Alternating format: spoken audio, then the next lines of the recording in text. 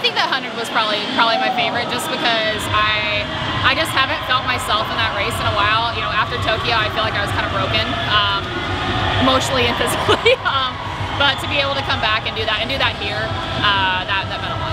Any day you go 104 is a good day. So that after this morning, I was pretty sure I had that in the tank, but I didn't know where that 104 was going to be. But 104.7 is right where I was at Olympic trials, and I think that's a pretty good sign. Really switched it up from normal.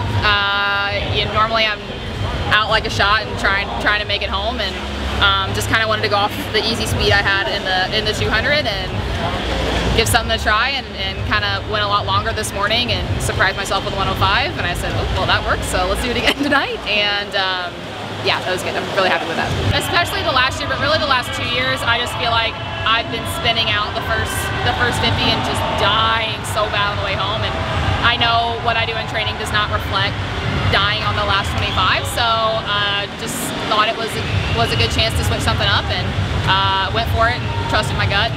Turned out pretty good. Still working on it, honestly, just racing and trying to race well and execute things, I guess, well, and for me, when I start to doubt myself, like, it's over. So just being very sure of myself and trusting the plan that sometimes Ray comes up with, sometimes I come up with, that's been pretty helpful.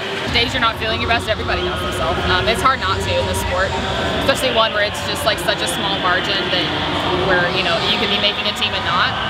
I think those what-ifs come in a lot, and when you're just kind of going and not thinking a lot, that tends to work out pretty well. I think now just realizing how lucky I am to be able to do that and be able to stay on top and be consistent, be injury-free. Just lucky to be here, and I've got a really great support staff behind me, and my coaches and my medical staff back home. So that's a credit to them as well, you know.